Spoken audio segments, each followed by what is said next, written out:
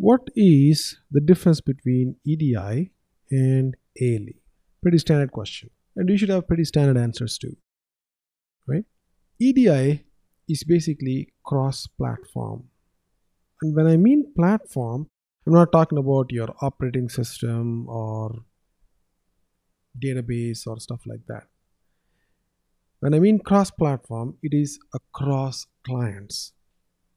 It's a common message that everybody shares and understands. It's a common language, or rather, you can call it same language.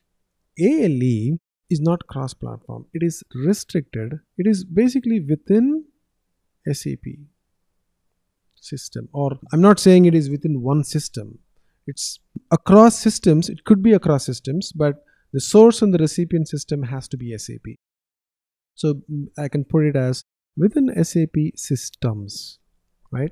So this is typically used for transactional data. This is mostly used for master data. That's not to say that master data distribution cannot be used with EDI or transactional data cannot be used with ALE, but this is typically the way the usage goes in the industry. Another example is to do EDI, you need a subsystem that understands EDI. To do ALE, you don't need a subsystem.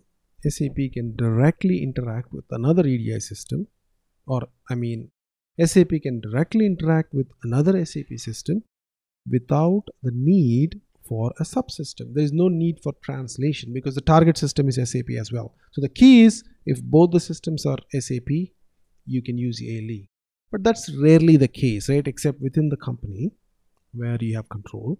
You can't dictate what your vendor has. You can't dictate what your customer has. You can't dictate what your bank has. So that's the reason why EDI is used.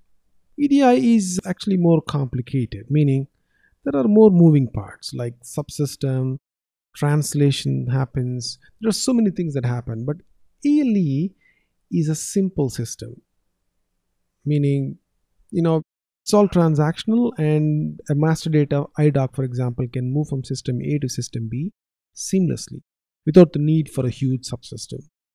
But with EDI, it's complicated because there is translations involved.